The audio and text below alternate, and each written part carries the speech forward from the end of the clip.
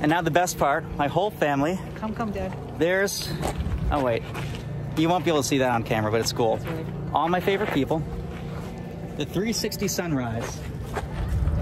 And a moment that is unlike anything you can possibly imagine as we stare at the sun's atmosphere.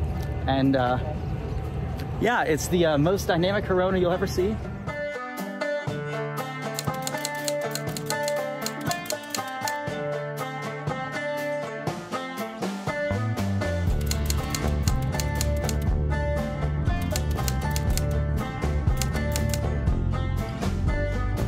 All right, it is April 3rd, and we are repositioning to Maine, I think Maine, but somewhere in the Northeast, which means I get to lug these Starlink satellites, camera gear, that, and everything in my back. It's like 200 pounds worth of stuff. We have 200 pounds worth of stuff, and it's sleeting. Not loving it.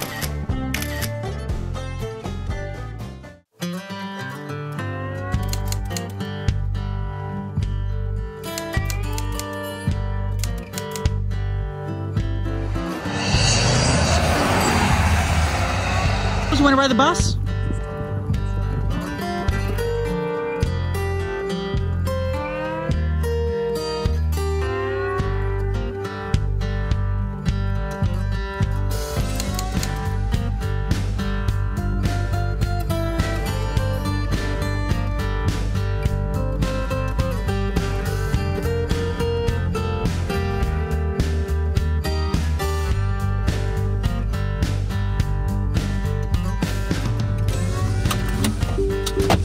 All right, it's April 6th. We're at a rest stop in Augusta, Maine, fueling up. This thing takes a lot of gas. And of course, it's snowy out there, but it's pouring right now. But we'll take all the rain, get it out of the way. We want sunny skies on Monday. And now we're getting groceries, so we have stuff to eat in the morning. Oh, we took a wrong turn. We're in upstate New York. She's an angel.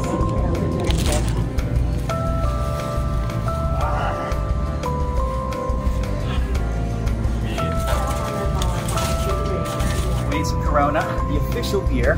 Also, more Eclipses. Does anyone need bars? Great, so this video is going to make it look like an alcoholic. Lovely. For $9.99? Of course we do. Very well, thanks.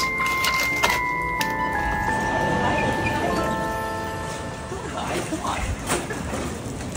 All right.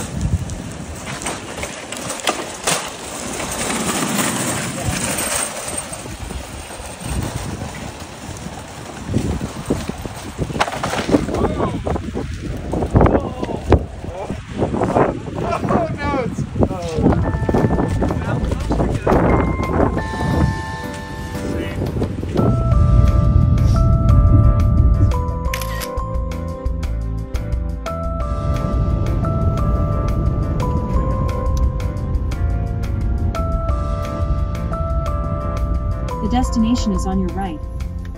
Arrived. You know, it doesn't look like much outside, but I'm sure it's nice inside.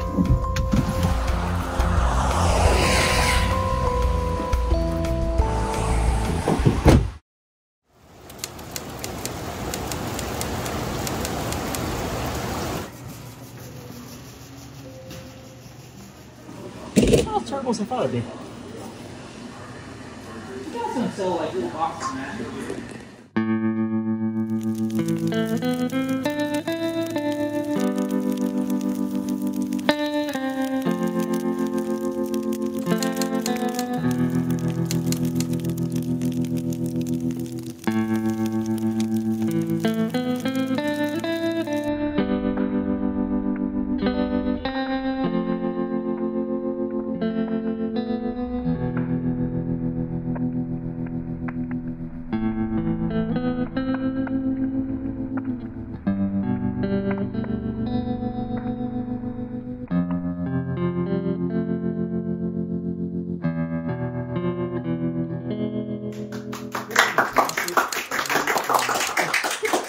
We're leaving at 8:15 in the morning. We can stop at Dunkin' Donuts on the way. They have Eclipse donuts. Those are good things. We will have lunch about 10:30 to noon. Lunch at 10:30? Brunch. Oh, brunch, okay. We're going to a gas station. It's beautiful. In Oakfield. So this is where we'll be set up. Correct. Bring your lawn chairs. Now, there's an alternate option. There's this park that's about 20 minutes away. Crescent Park, Nickerson Lake. I'd say, can I make a suggestion? No.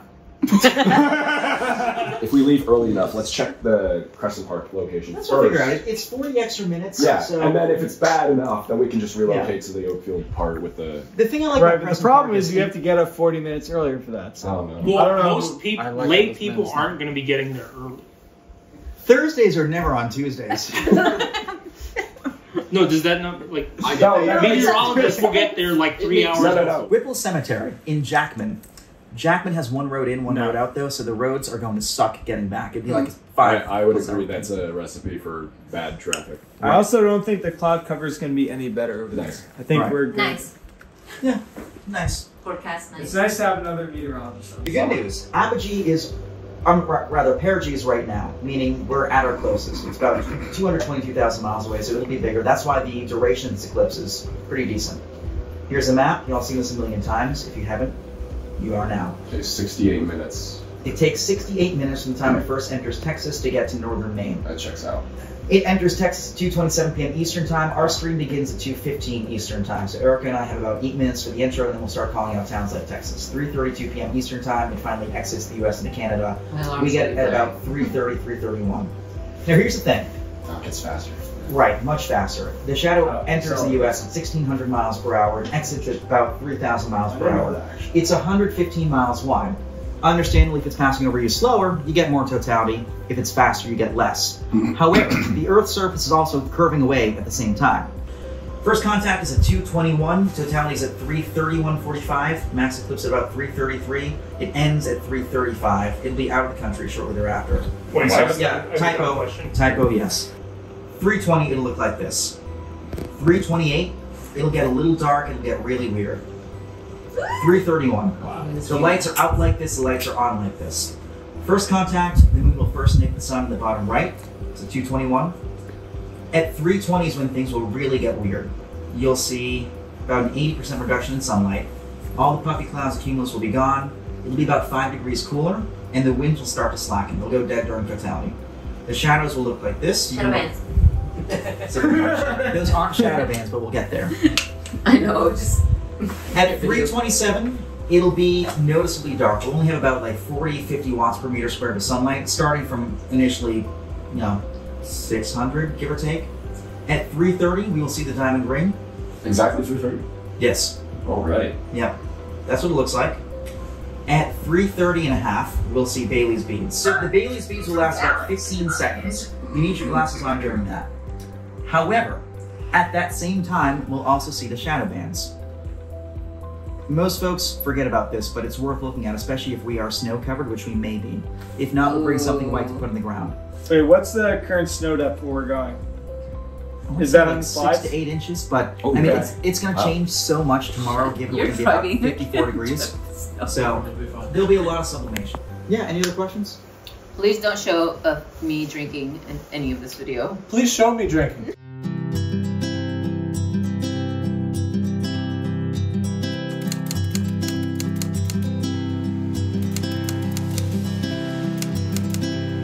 All aboard!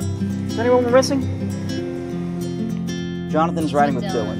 Keeping him company 1, 2. Okay. Yeah, we're good. So we're departing Bar Harbor right now. Mid-level winds are out of the northwest, meaning dry air is being pulled into the region of the backside of a departing low-pressure system over the Gulf of Maine. It looks great outside, and truth be told, I think the only thing we have to worry about is some high-level cirrus clouds that should stay off to our west.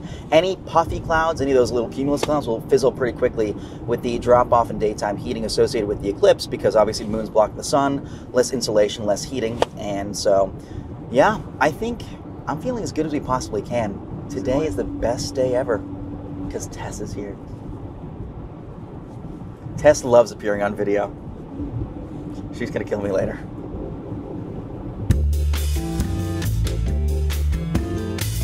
We're going to Dunkies for Eclipse Donuts. Breakfast of successful Eclipse viewers. No, I'm not parking the handicap spot, I'm backing up.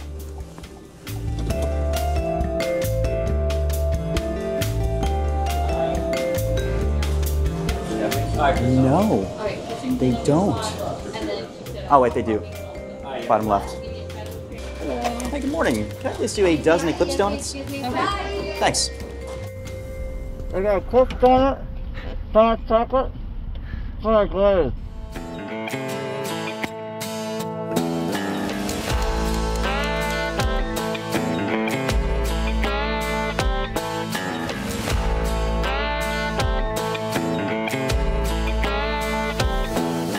Yeah, how does satellite look right now? I'm worried about those. You don't want clouds. I want to see the damn thing. So we're passing license plates from like every state in the Northeast, tons of mass plates, Vermont, New Hampshire. Everyone's going north, and look, there's like no one coming south. We're about 15 miles away from the path of totality right now. A couple high thin cirrus clouds. They're stressing me. They will be gone in time for the show. Right, Tess? We're about to cross into the path of totality in about 5, 4, 3, 2, 1. And with that, we're in the zone that will be fully blocked by the moon's shadow in about 5.5 hours time.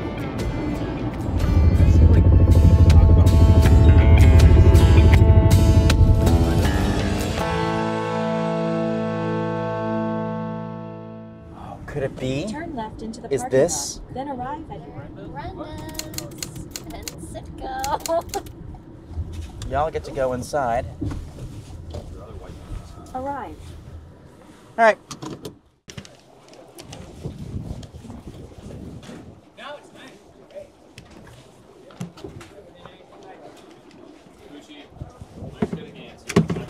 I first started out right here, coming off of the line over Ontario. Is this Ontario? Yes. At the stop sign, turn left onto Oakfield Smyrna Road towards Smyrna Mills. Yeah, but we've seen all the signs saying don't go. In a quarter mile, the destination is on the right.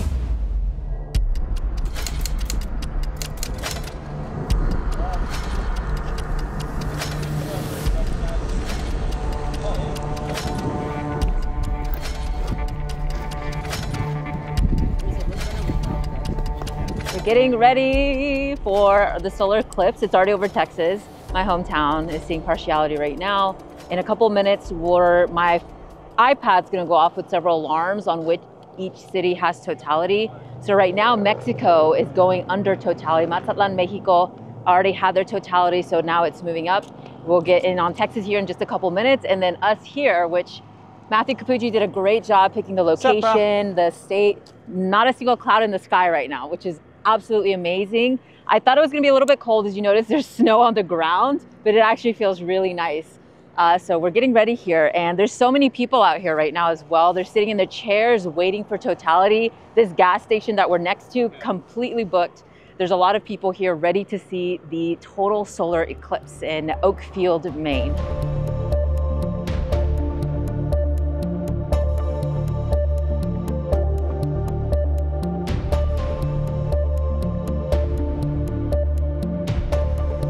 Hey y'all, it's meteorologist Erica Lopez and Matthew Capucci. We are in Oakfield, Maine, and as you see, we're setting up to see totality. We're so excited to be here. Yep.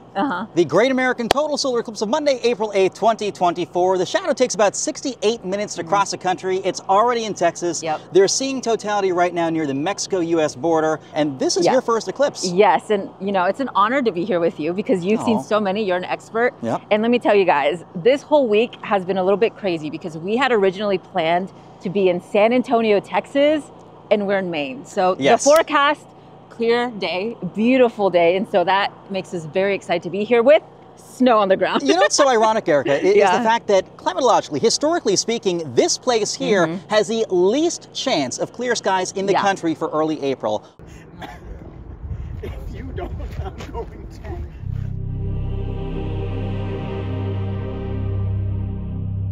So we're at first contact right now here in northern Maine, meaning the bottom right of the sun has a little teeny bite out of it. Only about 5–10% of the sun is covered. Over the next hour, you'll see that shrink down to next to nothing, and then 3 minutes, 21 seconds of totality. It's gonna be awesome.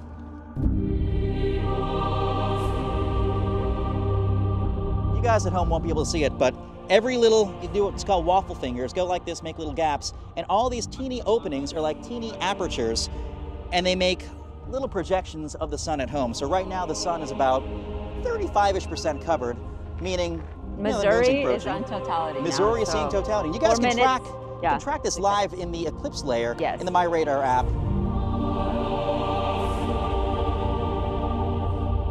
We're like 7:20, 7:30, and now we're down to about 5:20, 5:30. So yeah, it's dropping rather quickly. 30-ish minutes to go, actually less, only 29 minutes to go until totality here in Oakfield, Maine. Our meteorologist Michael Linden is in Orlando, Florida, keeping track of everything for us out there. So shout out to him. He's doing a great job right now. Pretty much everybody in the U.S. will be able to see at least either a total eclipse or a partial eclipse. We have, okay, it is, totality here is at 3:31:45, so 45 seconds after 3:31. We have 3 minutes and 21 seconds here in northern Maine. A sunset, it's a different kind of dim. And I didn't know it, like this is weird. I feel like there's a filter on my eyes right now. That's the best way to describe it. 2079, the next person in the United States, August 12, 2045.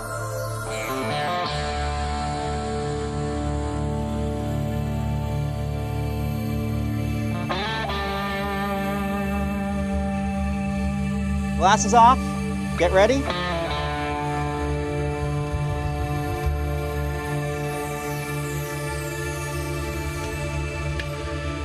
Oh my God! Guys, if you look bottom left, look up. If you look bottom left, you see a prominence in the chromospheres.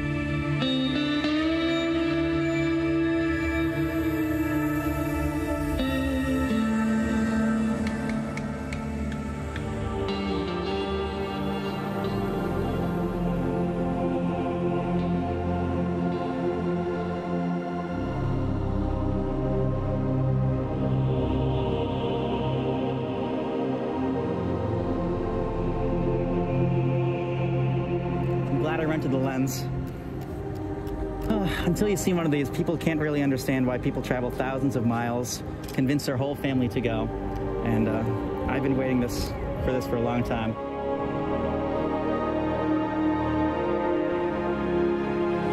We had totality, but yeah, you can just barely see there's a back diamond. All right, guys, it's done. And yeah, we got to see it.